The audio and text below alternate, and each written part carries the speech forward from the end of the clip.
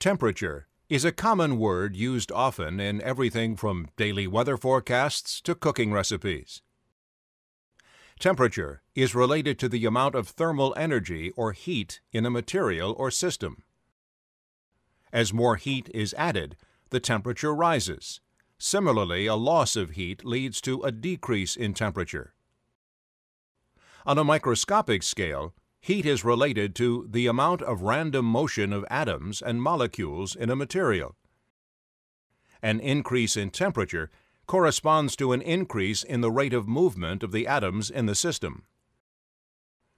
When a temperature difference does exist between two systems, heat will move from the higher temperature system to the lower temperature system until thermal equilibrium, the same temperature in both, is established.